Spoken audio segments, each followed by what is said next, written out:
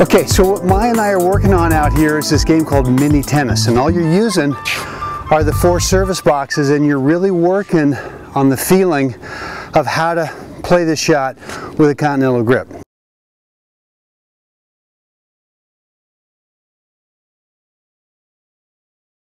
If you take your racket, and I apologize that I got overwrap on this, but you've got 2 bevels, what we call bevels, that come down the side of the racket here. And what I do is I take the V that's formed by my thumb and my index finger, and it really gets played right along this top left hand bevel if in fact you're right-handed. So, you know, that's where you find it, and then you can feel it in the forehand, you can feel it in the backhand, but this is where I want you to place your hand. Now, you know what, your hand might be shaped slightly different than mine, and mine's shaped slightly different than someone else's, so we have to kind of tinker with these grips to really find what really is unique for you in terms of a continental grip. This is not a problem. You can go ahead and practice it. But remember, the key is you're looking for a grip that on both your forehand and backhand, that when you come out of your ready position posture, it naturally opens up the racket face so that you don't have to artificially try to scoop under the ball, cup under the ball to get some backspin.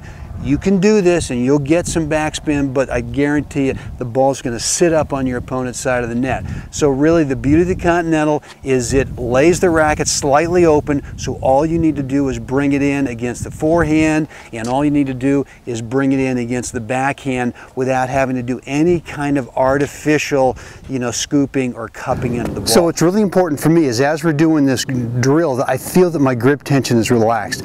Get too strong, it's really hard to feel the ball kind of slide kind of on the strings, and you really do feel a little bit of slide. You don't have a lot of swing because too much swing creates too much spin, and it's really tough to control. Yeah, there is a little bit of spin. The continental grip, by virtue of keeping the racket face open when you play this shot, is going to give it for you. So, you know, here's what we're going to do is we're just going to start the rally and just go for, whoa!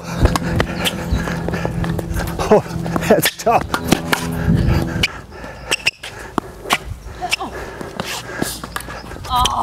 The other thing to make sure you do with this drill is when you start the rally, don't drop and hit a topspin, whatever. I want you to either drop and play a carve or just carve it right out of the air. So the first shot that you play, if you start the rally, you're giving yourself a sense of how do you play this shot.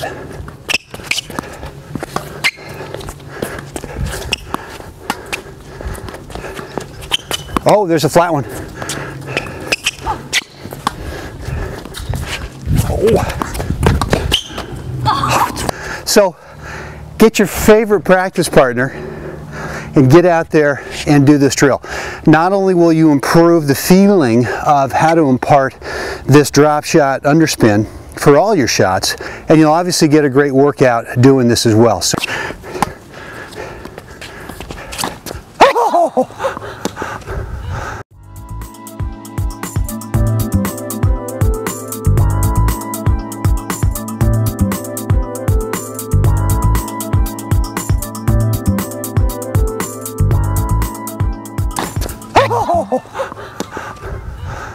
Something else this drill will help you with is to watch the ball and try making visual contact with the ball the entire time. Make sure, you know, if you see your opponent, make sure you don't have direct visual contact with them. You see them out of your peripheral, but you're really focused on seeing the ball as it goes over and not watching your opponent move, but seeing the ball.